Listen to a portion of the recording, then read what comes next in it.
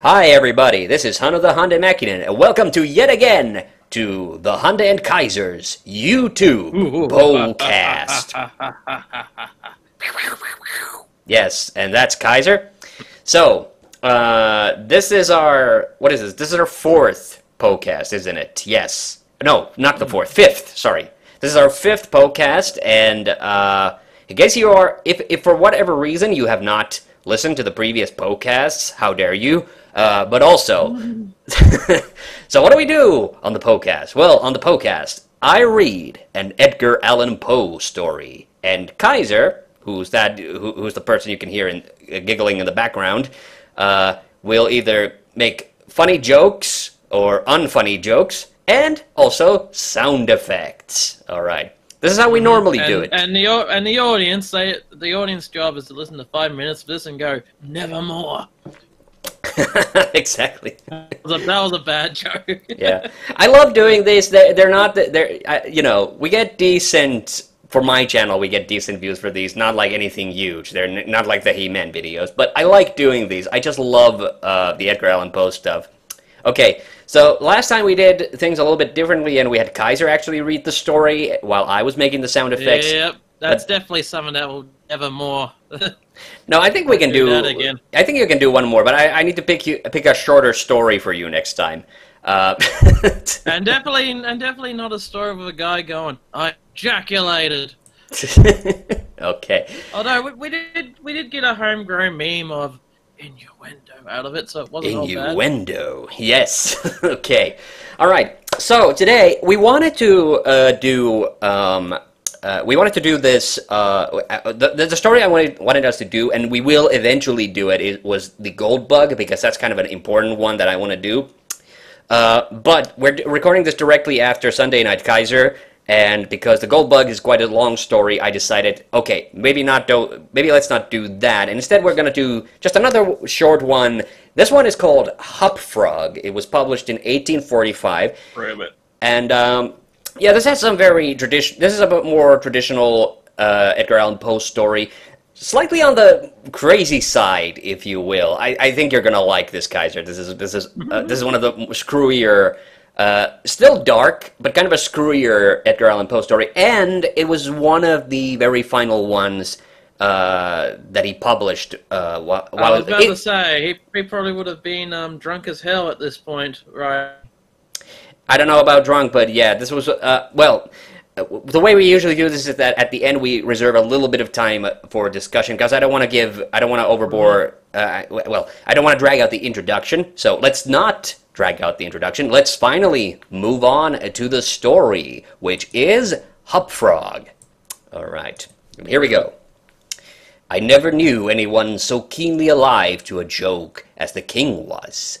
He seemed to live only for joking, to tell a good story of the joke kind.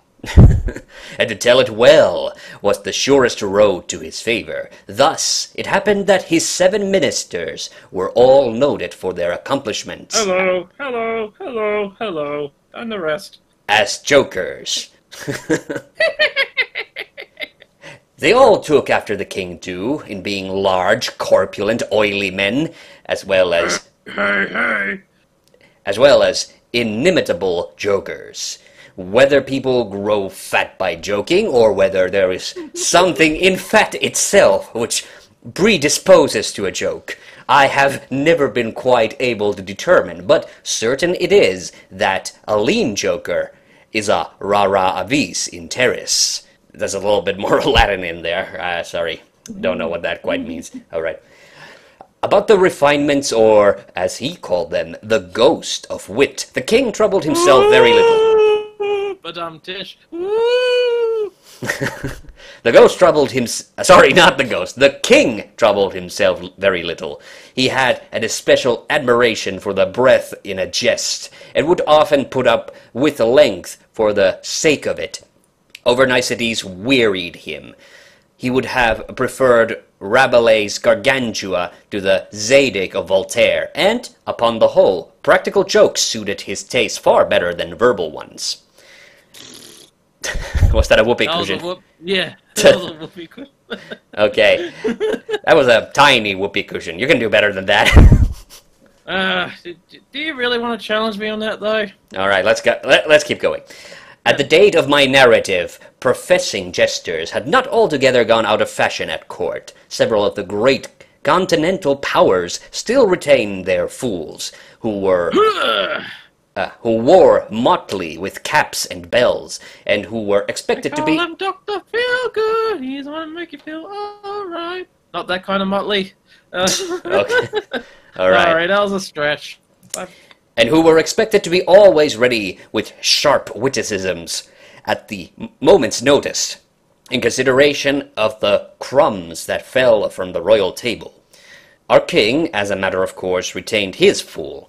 The fact is, he required something in a way of folly, if only to counterbalance the heavy wisdom of the 7 wise men who were his ministers, not to mention himself. That's a very subtle fat burn. All right.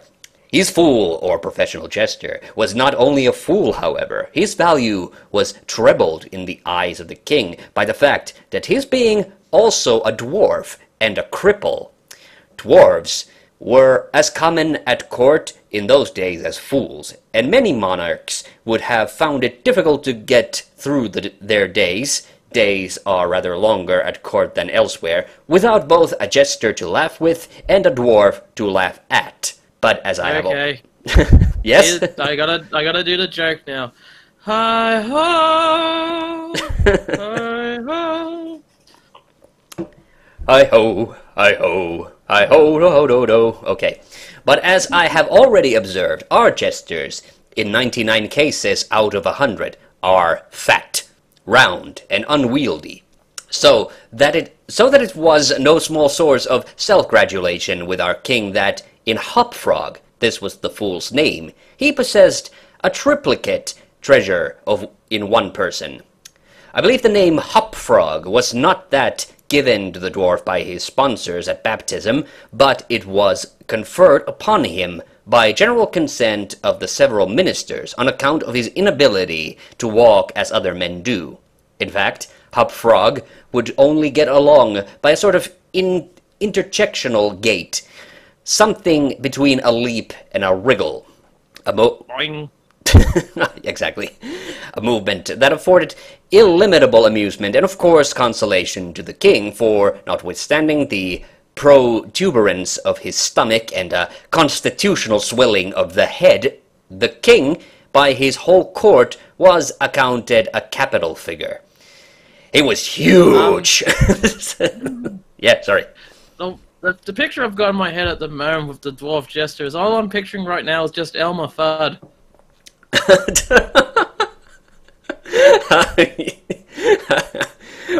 What was it? Elmer Fudd from the what was it that happened in the Sonic Let's Play? Elmer Fudd from Ghostbusters or something like that. That's what Narupka said it. Okay. Yeah, okay. Moving on. But although Hopfrog, no, it was Elmer Fudd from Altered Beast. That's it. Right from your grave. Yeah. But although Hopfrog, through the distortion of his legs, could move only with great pain and difficulty along a road or floor, the prodigious muscular power which nature seemed to have bestowed upon his arms, by way of compensation for deficiency in the lower limbs, enabled him to perform many feats of wonderful dexterity, where trees or ropes were in question, or anything else to climb. At such exercises, he certainly much more resembled a squirrel or a small monkey than a frog. Lovely squirrel noises. God damn it.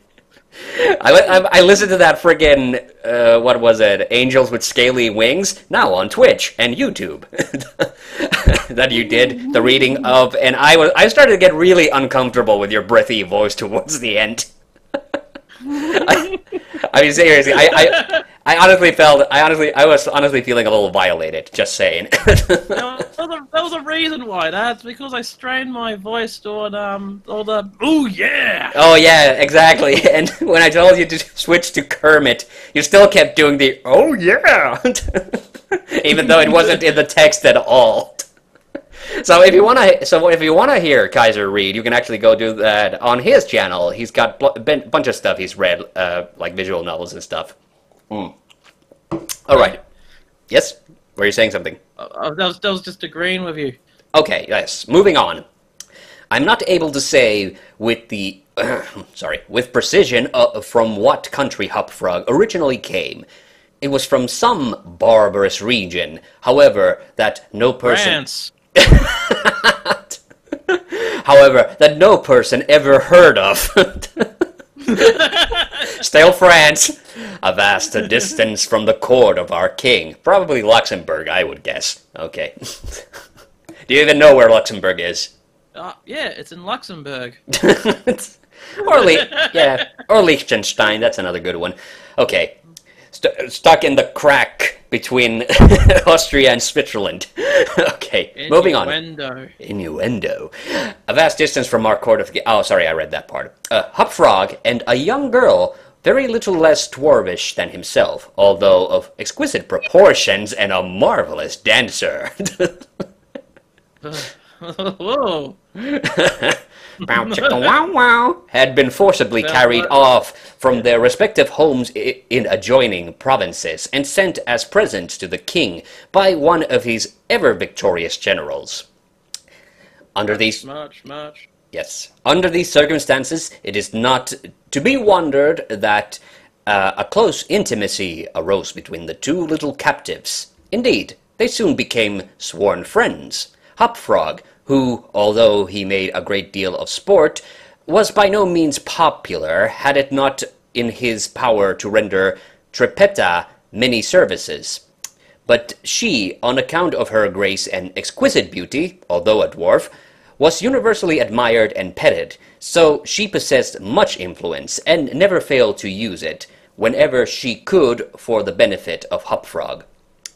On some grand state occasion, I forget what, the king determined to have a masquerade, and whenever a masquerade, or anything of that kind, occurred at our court, then the talent, both of Hopfrog and Trippetta is the female dwarf, were sure to be called into play. Hopfrog, in especial, was so inventive in the way of getting up pageants, suggesting novel characters, and arranging costumes for masked balls, that nothing could be done. I knew that was coming. It seems, without his assistance. By the way, what the hell is up with that word ball? Like, I know having a ball, like, that's an old saying. It's just an old word for party, but yeah. Oh boy, I'm having a ball, if you know what I mean. Yeah. I mean, it makes sense it only makes sense in like the 70s if you're dancing having a ball because the big giant disco ball, but they didn't have those back then. How would you know?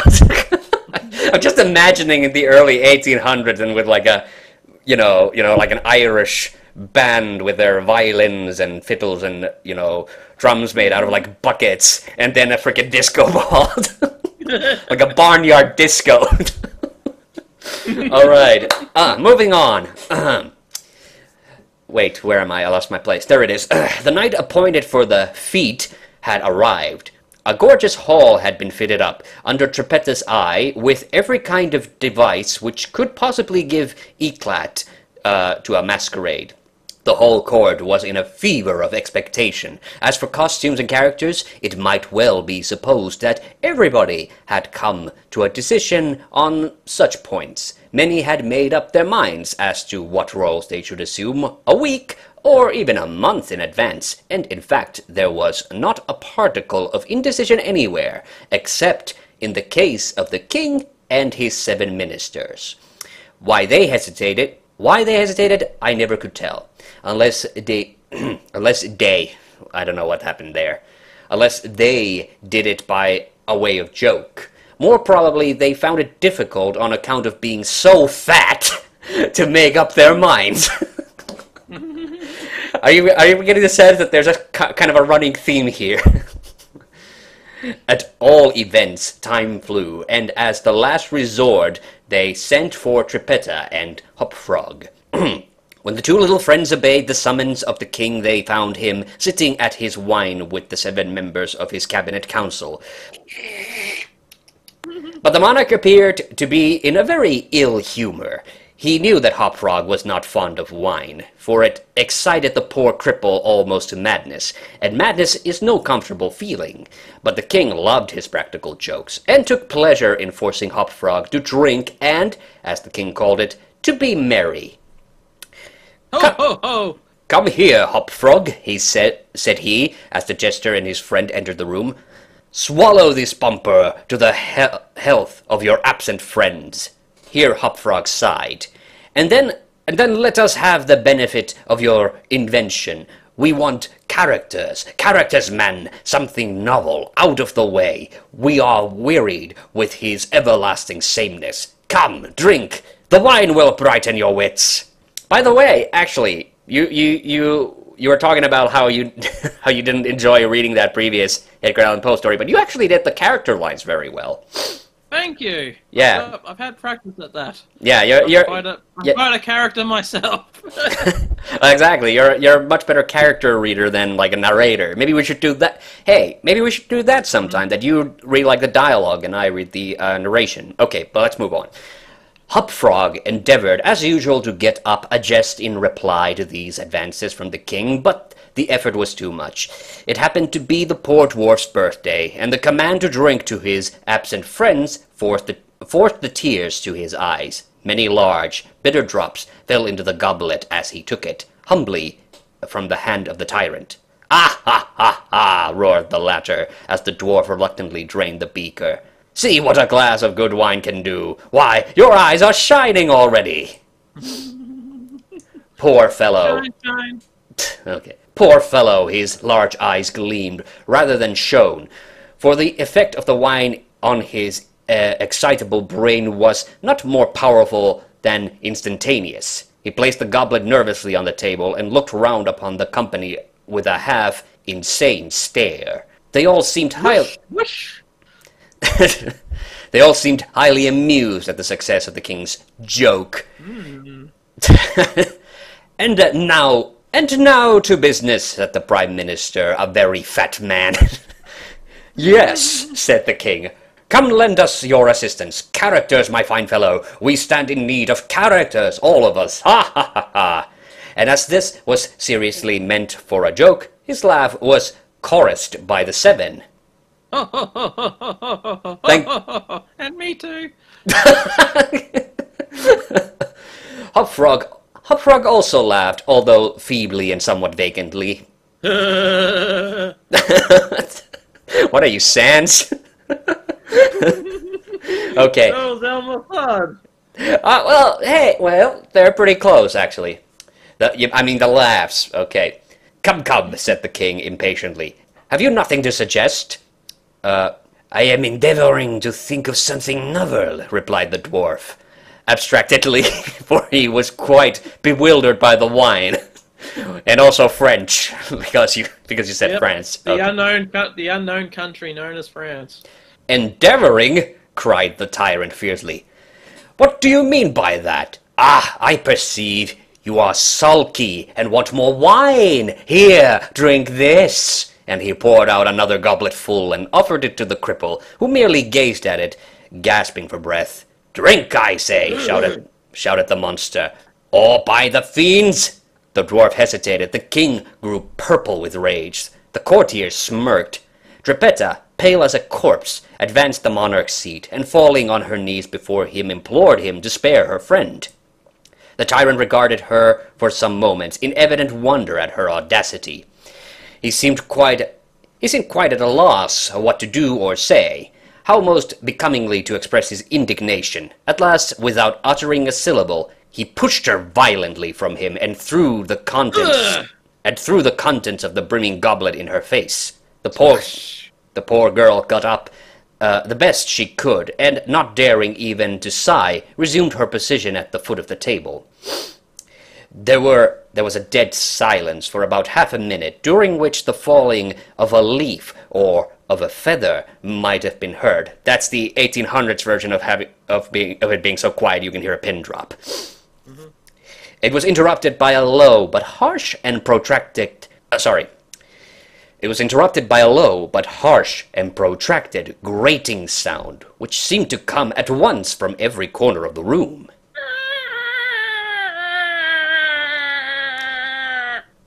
You know, that was actually pretty good. You maybe hammed it up a bit at the end. Okay, but that will be important, so remember that noise you made, that you just made with your mouth. Okay. What are you making that noise for? Demanded the king, turning furiously to the dwarf. The latter seemed to have recovered, in great measure, from his intoxication, and looking fixedly, but quietly into the tyrant's face, merely ejaculated, "Aye." Oh. Aye. How could it have been me? The sound appeared to come from without, observed one of the courtiers. I fancy it was the parrot at the window, wetting his bill upon his cage wires. True, True, replied the monarch, as if much relieved by the suggestion. But on the honor of a knight, I could have sworn that it was gritting of it. It was the gritting of this vagabond's teeth. Hereupon the dwarf laughed. The king was too confirmed a joker to object to anyone's laughing, and displayed a set of large, powerful, and very repulsive teeth. Moreover, he avowed his perfect willingness to swallow as much wine as desired. The monarch was pacified, and having drained another bumper with no very perceptible ill effect, Hopfrog entered at once, and with spirit, into the plans of the masquerade. Boing. I cannot tell what was the association of idea, observed he very tranquilly, and as if he had never tasted the wine in his life. But just after your majesty had struck the girl and thrown the wine in her face, just after your majesty had done this, and while the parrot was making that odd noise outside the window, there came into my mind a capital diversion. One of my own country frolics, often enacted among us at our masquerades, but here it will be new altogether. Unfortunately, however, it requires a company of 8 persons, and... "Here we are!" cried the king, laughing at his acute discovery of the coincidence. 8 to a fraction, and I and my 7 ministers. Come, what is the diversion? "We call it," replied the cripple, "the 8-chained orangutans, and it really is excellent sport if well enacted. We will enact..." Please don't. Yes? Please don't let that mean for 8th century version of the human centipede. Well, let's keep on reading and we will discover what it means. "We will enact it," remarked the king, drawing himself up and lowering his eyelids. "The beauty of the game," continued Hopfrog, "lies in the fright it occasions among the women." "Capital!" roared the Roared in chorus the monarch and his ministry. I will equip you as orangutans," proceeded the dwarf. Leave all that to me. The resemblance shall be so striking that the company of masqueraders will take you for real beasts, and of course they will be as much terrified and astonished. I seem to have lost my French accent, and I'm now kind of vaguely like Spanish, Latin in that area. I don't know about you, but this is starting to sound like some weird fucked up prequel to Murders in the Rue Morgue. Well, because that was in France, actually. And that was the voice I was also doing for Dupin, but this is... I seem to have completely lost track of my French accent. I'm now kind of drifting into my creepy Peter Lorre voice that I sometimes do. Okay. "Oh, this is exquisite," exclaimed the king. "Hopfrog, I will make a man of you." Ooh. Innuendo. Exactly. Wait, I have to... okay. "The chains are for the purpose of increasing the confusion by their jangling. You are supposed to have escaped en masse from your keepers. Your Majesty cannot conceive the effect produced at a masquerade by 8 chained orangutans, imagined to be real ones by most of the company, and rushing in with savage cries among the crowd of delicately and gorgeously habited men and women. The contrast is inimitable. It must be, said the king, and the council arose hurriedly, as it was growing late, to put in execution the scheme of Hop Frog. His mode of equipping the party as orangutans was very simple, but effective enough for his purposes. The animals in question had, at the epoch of my story, very rarely been seen in any part of the civilized world, and as the imitations made by the dwarf were sufficiently beast-like and more than sufficiently hideous, their truthfulness to nature was thus thought to be secured. The king and his ministers were first encased in a tight-fitting stockinette shirts and drawers. They were then saturated with tar. At this stage of the process, someone of the party suggested feathers, but the suggestion was at once overruled by the dwarf, who soon convinced the 8 by ocular demonstration that the hair of such a brute as the orangutan was much more efficiently represented by flax.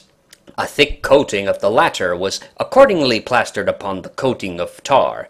A long chain was now procured. First it was passed about the waist of the king and tied, then about another of the party and also tied, then about all successively in the same manner.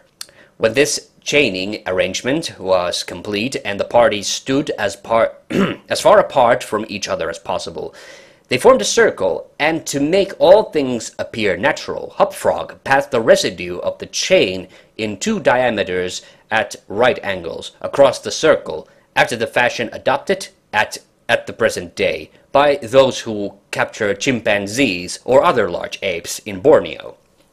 A grand saloon in which the masquerade was to take place was a circular room, very lofty, and receiving the light of the sun only through the single window at top.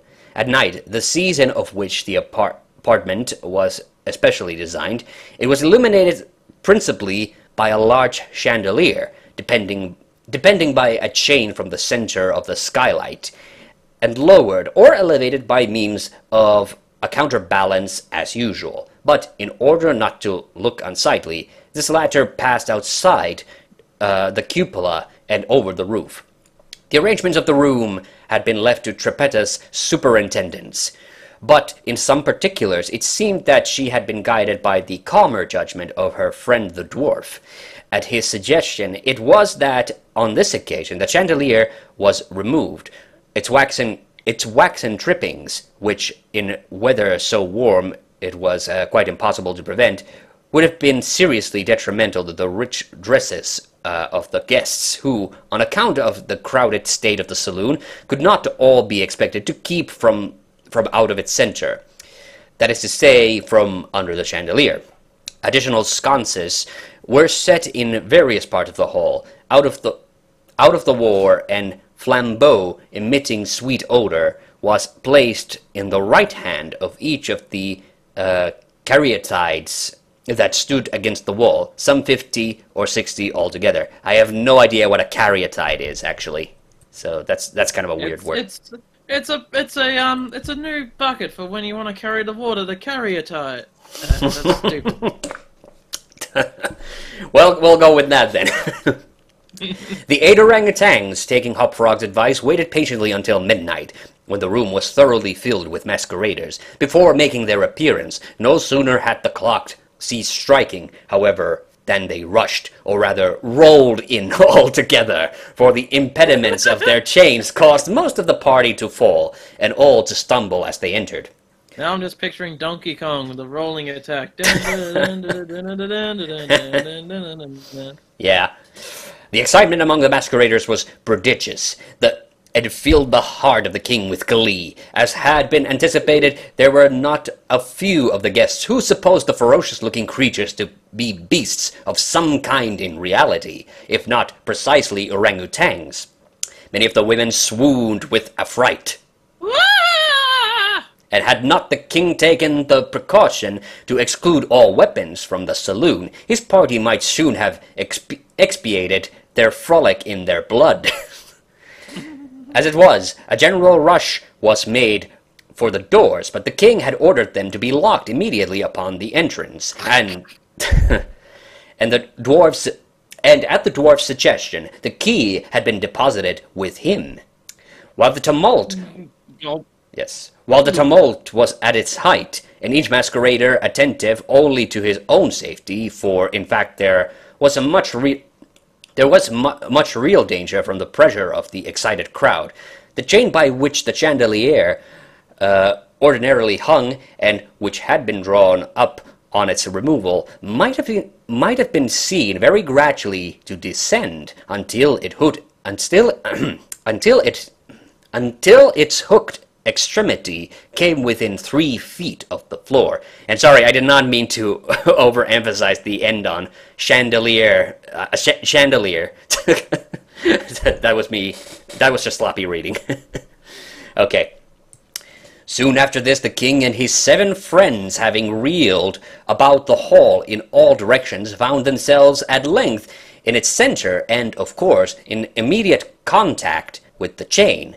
While they were thus situated, the dwarf, who had followed noiselessly at their heels, incited them to keep up the commotion, took hold of their chain at the intersection of the 2 portions which crossed the circle diametrically and at right angles. Here, with the rapidity of thought, he inserted the hook from which the chandelier, yeah, I keep reading that kind of funny, had been wont to depend, and in an instant, by some unseen agency, the chandelier chain was drawn so far upward as to take the hook out of reach, and as an inevitable consequence, to drag the orangutans together in close connection and face to face.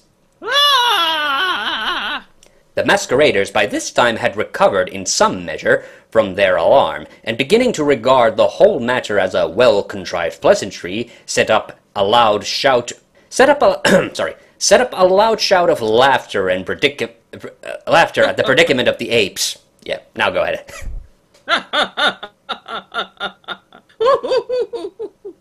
Yeah. Sorry. "Leave them to me!" now screamed Hopfrog, his shrill voice making itself easily heard through all the din. "Leave them to me! I fancy I know them! If I can only get a good look at them, I can soon tell who they are!" Here, scrambling over the heads of the crowd, he managed to get to the wall, when, seizing a flambeau from one of the caryatides, he returned as he went to the center of the room, leaping, with the agility of a monkey, upon the king's head, and thence clambered a few feet up the chain, holding down the torch to examine the group of orangutans, and still screaming, "I shall soon find out who they are!" And now, while the whole assembly, the apes included, were convulsed with laughter, the jester suddenly uttered a shrill whistle, when the chain flew violently up for about 30 feet, dragging with it the dismayed and struggling orangutans, and leaving them suspended in mid-air between the skylight and the floor. Hopfrog, clinging to the chain as it rose, still maintained his relative position in respect to the 8 maskers. And still, as if nothing were the matter, continued to thrust his torch down towards them, as though endeavoring to discover who they were. Another thrust there. Okay. So thoroughly astonished was the whole company at this ascent, that a dead silence of about a minute's duration ensued. It was broken by just such a low, harsh, grating sound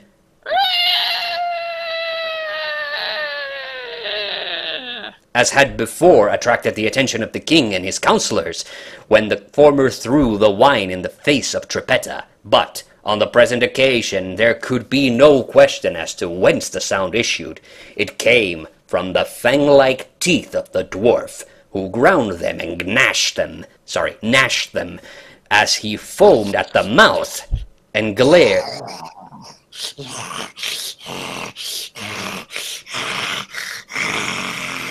And glared with an expression of maniacal rage in the upturned countenances of the king and his 7 companions. "Aha!" said at length the infuriated Chester. "Aha! I begin to see who these people are now." Here, pretending to scrutinize the king more closely, he held the flambeau of the flaxen coat which enveloped him, and which instantly burst into a sheet of vivid flame. In less than half a minute, the whole 8 orangutans were blazing fiercely.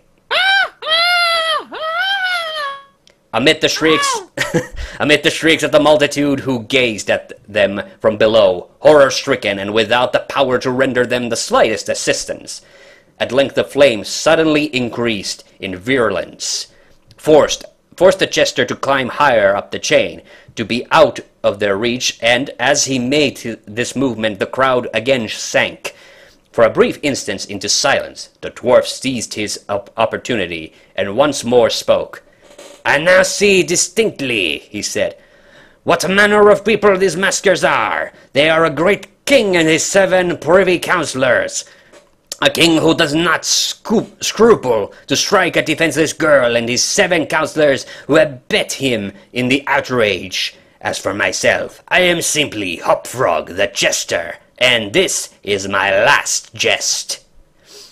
Owing to the high combustibility of both the flax and the tar to which it adhered, the dwarf had scarcely made an end of his brief speech before the work of vengeance was complete. The 8 corpses swung in their chain, a fetid, blackened, hideous, and indistinguishable mass. The cripple hurled his torch at them, clambered leisurely to the ceiling, and disappeared through the skylight. It is supposed that Trippetta, stationed on the roof of the saloon, had been the accomplice of her friend in his fiery revenge, and that, together, they effected their escape to their own country, for neither was seen again. Romantic. How romantic. The end, yes. That's the end. That was a Okay. pretty straightforward story. Yeah, what did you think about that story? Well, that makes you think twice about messing with a dwarf jester's girlfriend. Exactly. So, did you get the feeling that this was a little bit more cartoony than your normal Edgar Allan Poe story? Bit cartoony and a little bit mean-spirited, but yeah, it's also pretty straightforward. Like, it's just, Yeah. this is... And there was a happy ending. The guy got the girl for once. You know how the women in Poe stories usually tend to die. So Mm-hmm. Yeah, and you notice the The orangutans, it was gruesome, like the way they were dying it, but you don't really feel any sympathy for them. Yeah, and You also sort of feel like that this whole revenge was justified. yeah, and the orangutans. You remember we talked about that? Poe had this weird obsession with orangutans when we did Murders in the Rue Morgue. And he would have loved that Clint Eastwood movie then, Every Which Way but Loose. okay. At least I think it was that one, the one where it's an orangutan. Yeah, and I remember this story also very well. I read this in high school when it was translated, and I actually really like this. There is a bit of a dark backstory to this. Like I said, this is one of the very final Poe stories. I don't remember if it was published during his lifetime or after his death. Sorry, it did say the publishing date, but I don't actually remember when Poe died. But this was, in fact, meant to be a bit of a revenge story in real life, and it was directed at some American socialites that Poe was not very pleased with. There were it was some lady, I forget her name, but she had said some very unflattering things about Poe, and he wrote this story specifically as a kind of a diss track to him. Oh, Yeah. he straw-manned them all.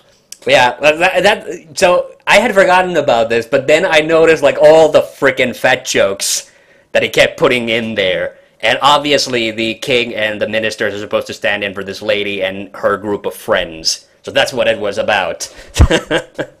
Damn, he could get savage. Yeah, he was savage. So that's an interesting little tidbit of trivia that people always bring up. I still think I personally like this. It does have a bit of a fairy tale feeling to it because it's just some king in some kingdom somewhere far away. And Poe did sometimes write those kinds of stories that had kind of a vague setting that you couldn't really tell, where they were supposed to be set. But this is kind of special because it's so removed and from anything that resembles. But even something like a very